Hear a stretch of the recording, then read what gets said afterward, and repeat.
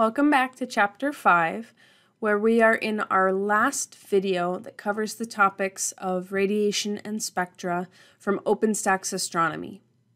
Now, this particular section, the Doppler effect, is one that a lot of students struggle with understanding the most.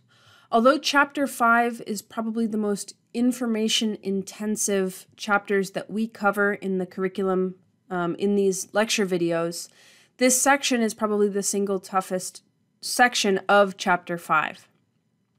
So we'll try to make sure that we understand everything in this introduction video, because Doppler effect comes up several other times in astronomy, how astronomers use it to get information, and so we want to make sure that we understand it so that we can understand those situations when they appear in our curriculum.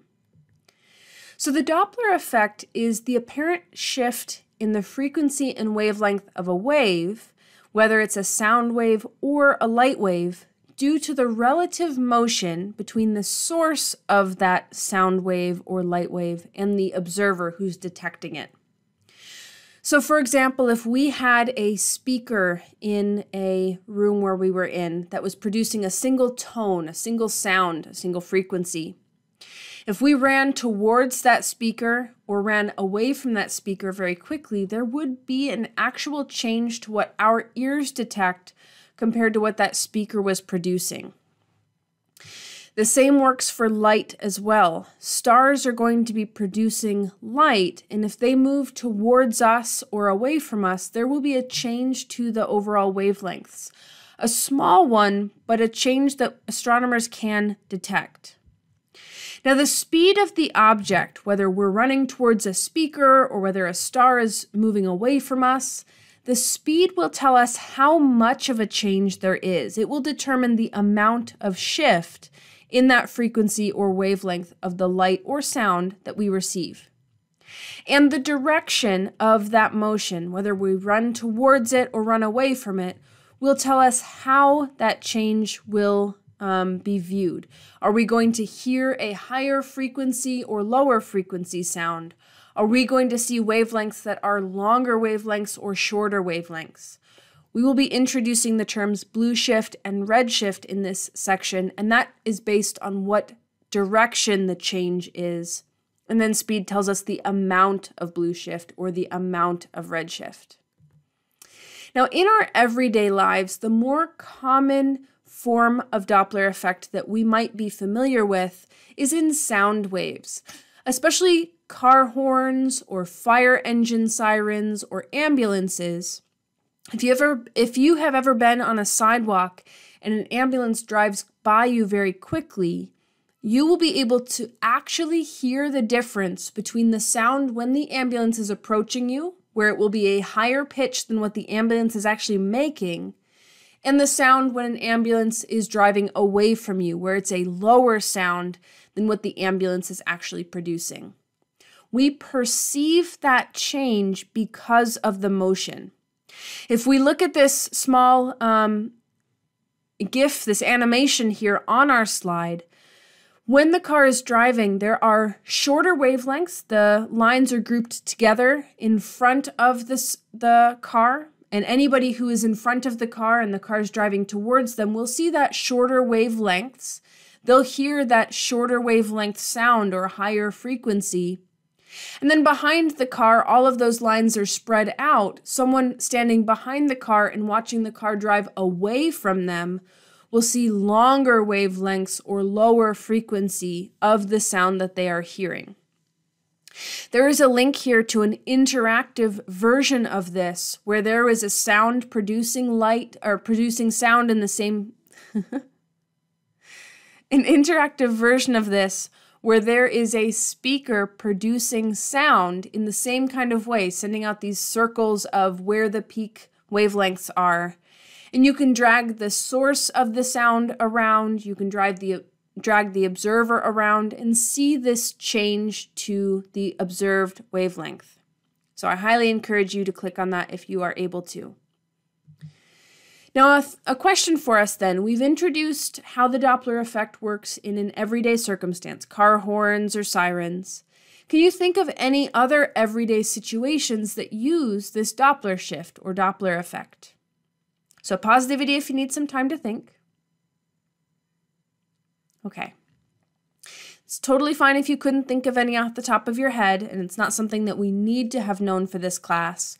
But just to make the connection before we start adding in the astronomy uses, there actually are a lot of different ways that we use the Doppler effect here on Earth. When police radar guns measure how fast a car is going, they're able to do that whether the car is driving towards them or away from them by measuring the amount of shift.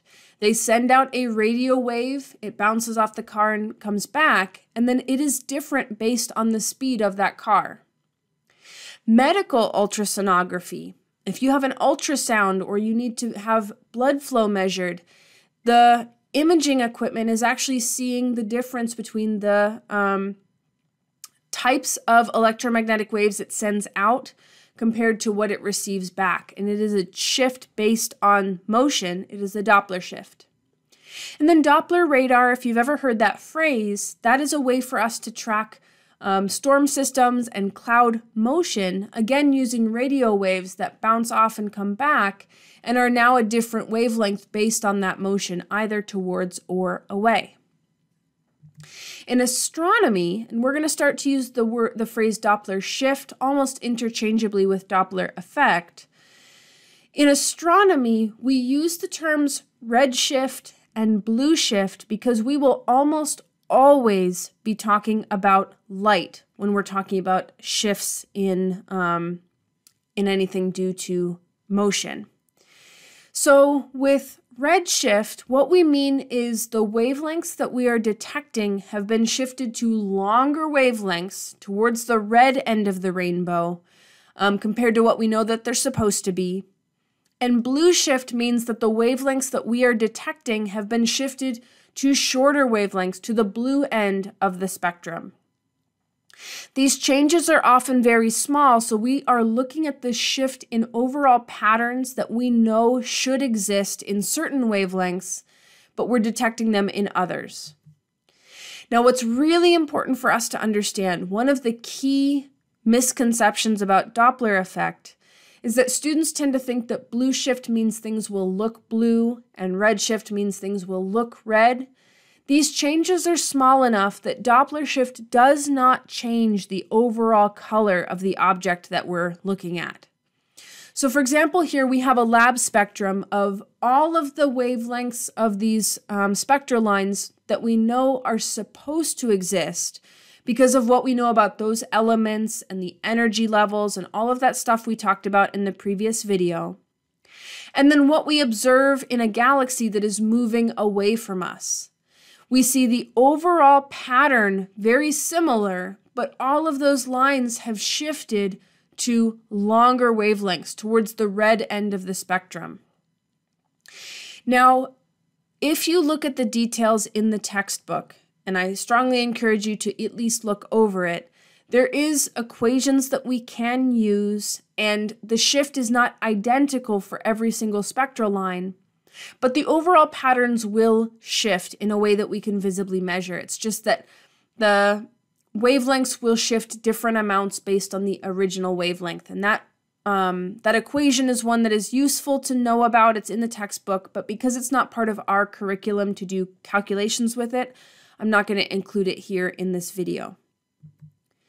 What we will try to do, though, is get a strong conceptual understanding of the Doppler shift and look at a couple of different ways that astronomers can visibly see differences or tell the difference and tell if a star is moving towards or away from it.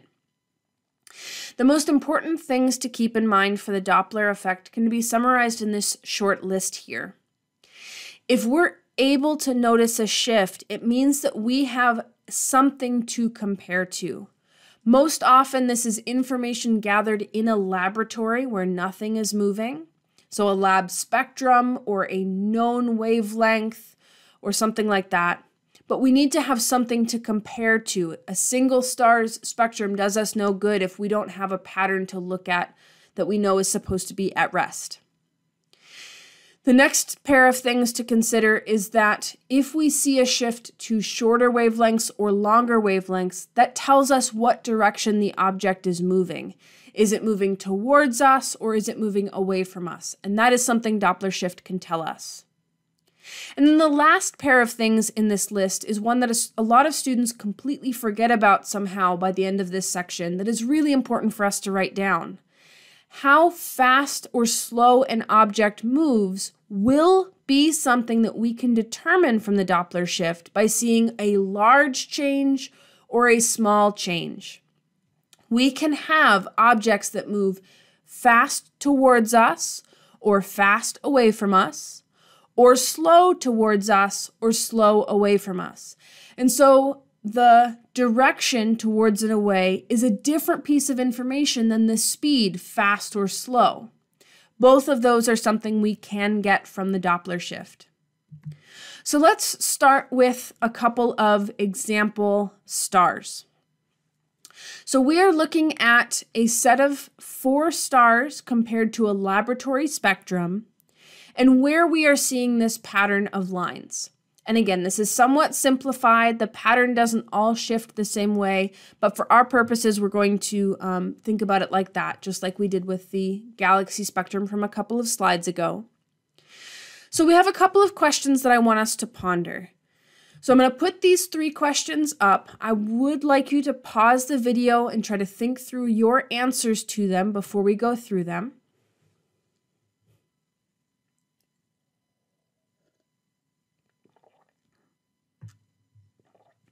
All right, hopefully you paused. So I've drawn this dashed line in here to help me out and to help us all out. So the first question, which stars are moving away from us? Okay, step 1 is to remember or look at our notes to recognize that moving away means the shift will be towards the red end of the spectrum, a red shift. If we look at the pattern, and in the lab spectrum, we see that there's a pair of lines, then there's a line kind of by itself, and then there are 3 lines kind of grouped together. And what I've done is drawn a line vertically at that single line in the pattern so that we can more easily tell how the change has happened. In star 1, the whole pattern has shifted leftwards towards the blue side. It is moving towards us, so that's not question 1. What it's looking for. In star 2, the whole pattern has shifted a little bit to the right towards the red side. So that star is moving away from us. Star 2 is moving away from us, like question 1 asks. In question 3, the pattern has shifted so much towards the blue side that one of the lines is now off the end of the picture. That's towards us. That's not what it's asking. And then star 4, the whole pattern has shifted to the right, and we see that that is shifted towards the red side. That is a star moving away from us. So, question 1, the answer is star 2 and star 4. Both of those are moving away from us. All right, question 2, which star is moving the slowest? Now remember, slow and fast do not care about which direction the shift happens. All they care about is how big the change was between this now vertical green dashed line and where the pattern actually is. And if we look at all 4 of these stars, the one that has shifted by the smallest amount overall is star 2. And so for question 2, star 2 is moving the slowest. And then question 3 asks if we can tell the color of any of these stars. This is really important for us to recognize here that Doppler shift cannot tell us the color. The other thing that's really important for us to understand is the amount of lines on the blue side or the red side can also tell us nothing at all about color. In order to know the color of a star, we either need the spectral curve itself or we need to be given the temperature value of the star.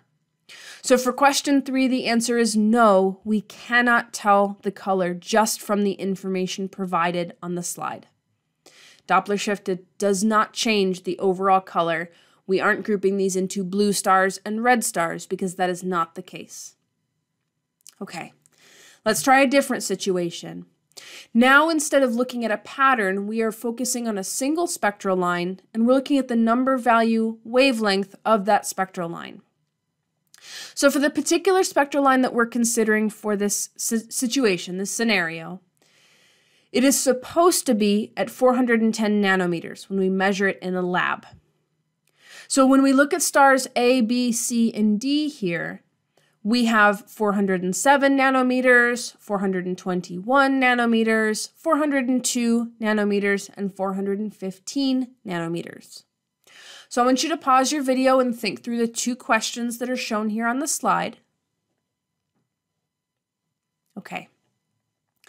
Now, to figure out what stars are moving towards us, we have to understand that towards means blue shift. And blue shift means we are talking about shorter wavelengths. If we think about wavelength kind of like a height, if someone is shorter than you, then their number value height is smaller. Shorter wavelengths means smaller numbers than the 410 that we were expecting. So for question 1, star A has a smaller number than what it's supposed to be, and star C has a smaller number than what it's supposed to be. So question 1, the answer is star A and star C.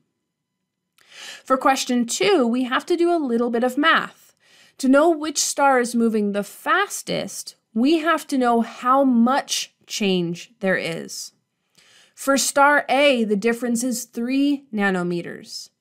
For star B, it's 11 nanometers. That seems like a lot. For star C, the difference is 8 nanometers.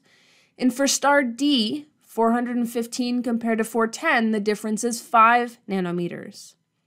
So out of all of these stars, star B here is the one that is moving the fastest because the change is the greatest difference. 421 compared to 410 is the biggest difference, the biggest shift.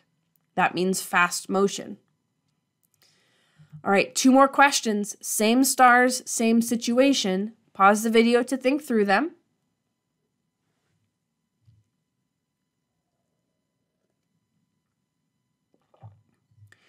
All right, question 3 we had in the previous scenario. We reminded ourselves that Doppler shift does not change the overall color of these stars. Just because we're looking at a specific absorption line of hydrogen doesn't tell us anything about a star's temperature or color. So for question 3, we do not know what color these stars are. It is not the case that the blue shifted stars look blue. That's not true. And so we want to make sure we don't get blue shift and red shift confused with actual color of stars. And then question 4, can we tell which star is closest to us? This gives us a chance to confront one of the other big misconceptions in Doppler shift. Doppler shift is not able to tell us the distance to a single star. If a star is moving towards us, that doesn't mean that it is near us. If we imagine sitting in the middle of a divided highway, so we're safely in the median, but there are cars driving away from us and cars driving towards us. And we have that little radar gun that police use to check speeds. We can check fast and slow speeds on our right or left, and those cars are going to be moving towards and away. But the key thing is that as long as we can actually aim our radar at them, we will be able to tell that speed whether they're nearby going fast or slow or far away going fast or slow. Whether they are close to us and getting even closer, or whether they have just passed us, they're near, but they're driving away from us. Doppler shift does not tell us the distance to stars. Doppler shift cannot measure distance to stars. So that's another common misconception and worth writing down. We will actually have to wait until chapter 19 in OpenStax Astronomy to talk about how astronomers measure the distances to the closest stars. It is not using the Doppler effect. So that's something to keep in mind as well. So this section is now complete. It's often the part of Chapter 5 that students find the most complicated, not necessarily because of all of the new terminology like the rest of Chapter 5, but because there's a lot of tough things to think through, critical thinking-wise, for Doppler effect. So process this, watch it again if you need to, and we will see each other in Chapter 6 of the book when we start to talk about telescopes. So I will see you in the next video.